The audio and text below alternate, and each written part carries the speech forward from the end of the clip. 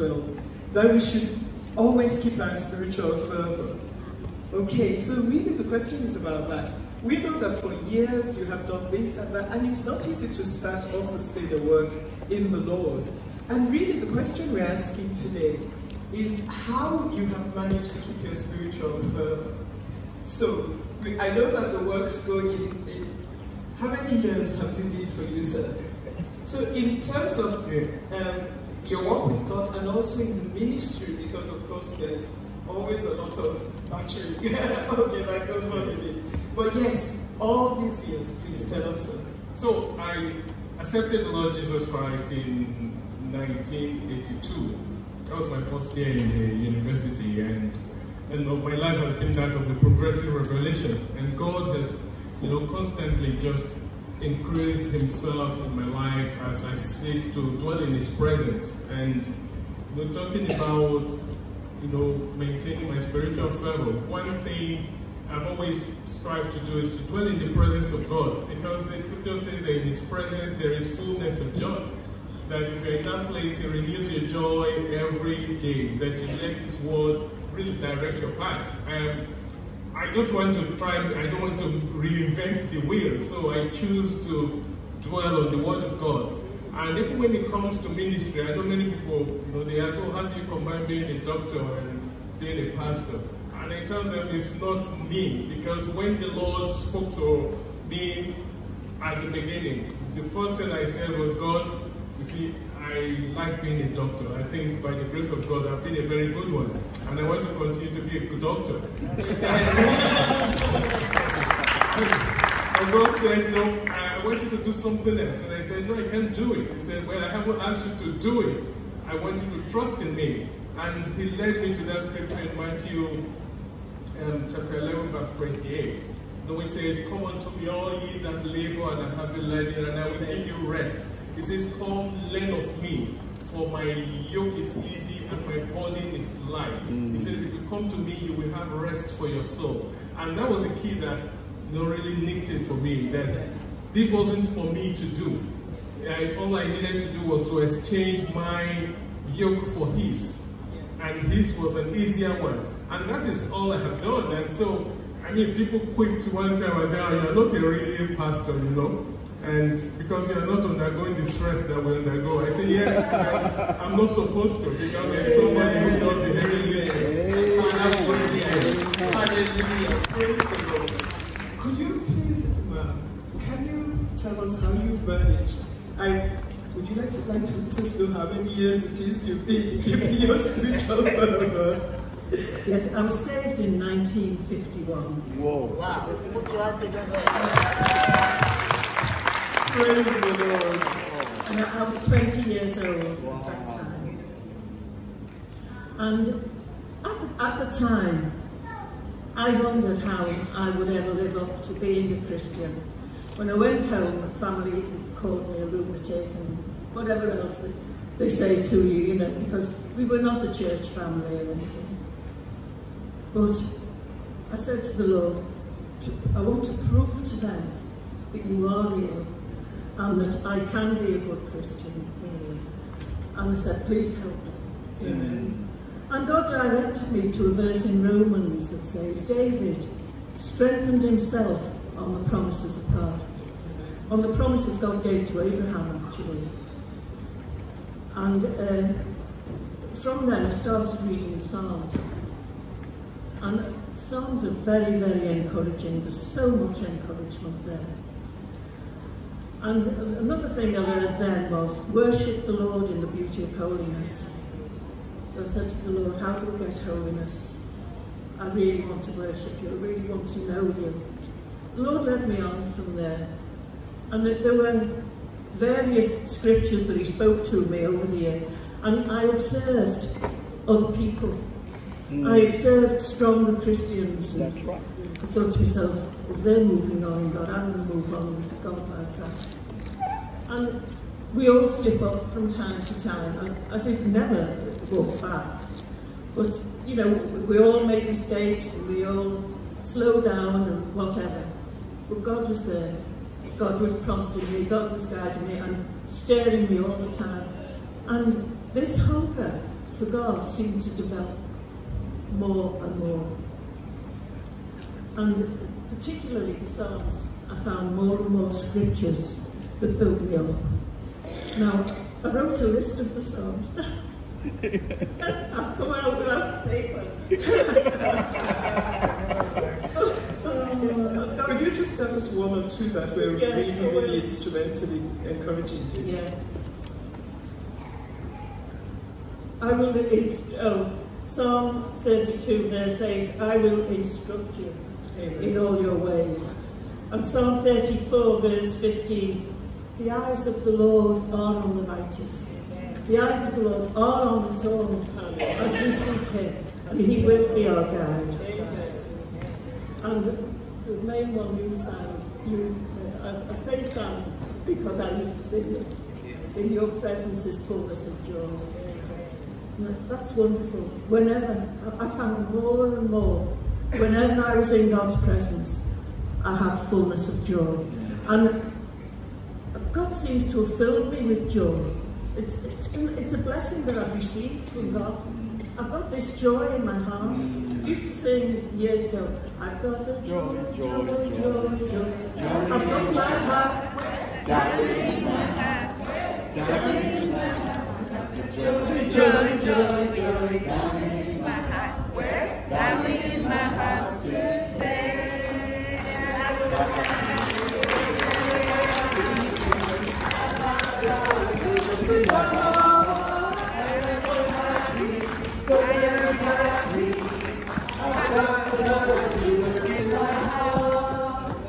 Well, God gave that to me, and I praise him. But I also wanted to know love. I wanted to love people. And I wanted to, the Lord gave me that. The Lord gave me love. I was out with a lady one day. I said to the lady, see that person over there? I said, I think I know her. And she said to me, I was just praying for her. I learned a lot from that. Amen. I learned that God wants us to look upon the needs of people. We see people and they're struggling or short or anything. Look upon them. And just say a little prayer while you're passing by. And that was how I learned love. And I give God glory and praise. Hallelujah. Thank you. Praise the Lord. So we learned about learning God's presence, learning to love, enjoying his word, and so on. And really, it's a gift, praise God, and it's a gift that we have to nurture and look after. Thank you, Lawyer, Chief Justice, Pastor. She wants to be next to the book. So, praise the Lord now. Can you tell us? Praise the Lord. My journey started in 1978. I became converted. When you talk about God turning situations around, I think you're talking about me, because God turned me around, and He turned, and He still continues to turn every situation around. Amen. I was sharing the story of my conversion with Evangelist Alfie the other day, and she was like, wow, you need to write a book about this. And the more I tell it, the more, how can I call it, maybe fearful, grateful, amazed I am of what God has done. And shortly after I gave my life to Christ, I was catapulted into the Omidei family. And as you know, it's a family of service, serving the Lord. So I was serving the Lord with my late husband for so many years. And then, independently, I was sent to head a branch of the church. So I became a minister in my own right. I think that was in 2003. And then we became freestanding, if you like, Canaan Church in 2008. What has kept me going over the years? The love of God. The amazing love of God. When you talk of the love of God, look, I could talk of it forever, because in so many ways God has shown me His love, His grace, His goodness, and also the word. I feel God so close to me because he speaks in so many ways. I'm not one of those who prophesy or whatever, but I always say to people, if God wants you to know anything, he will bring it to you. Each time I pick the Bible, you know the way God speaks to me. Sometimes when I go to church and I share, people are like amazed. And I see things coming to fruition. So it's not a question of you're fantasizing or you are just imagining. I see when God speaks, I see it coming into place. And that has kept me going. Amen. When situations get tough, I always remind God, but remember this. But Lord, you said this to me. So it's been my guiding light. And God has been amazing. I always say to people, because I represent people and people who live in challenging situations, I've come to realize through representing them that we all have a coping mechanism. There is nobody who doesn't have a coping mechanism. For some people, it's alcohol, drugs, it's, gambling, it's, association, whatever you call it. And I always say to people, God is my coping mechanism. Amen. Prayer is my coping mechanism. You have to have something in your life.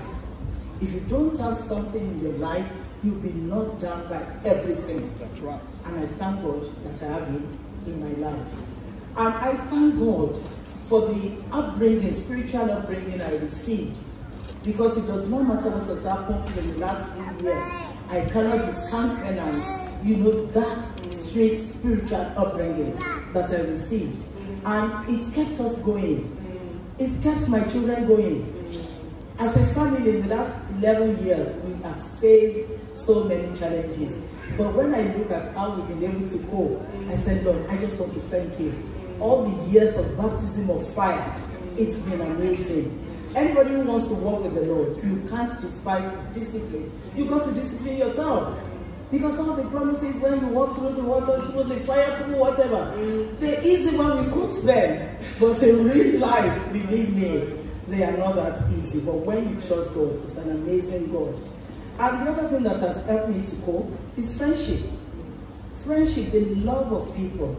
The love of LJM in the last 11 years, you've been amazing. You've been there for us. And I want to thank you for that. I've had some amazing friends in ministry. Even one of them is here today, Pastor Reggie there.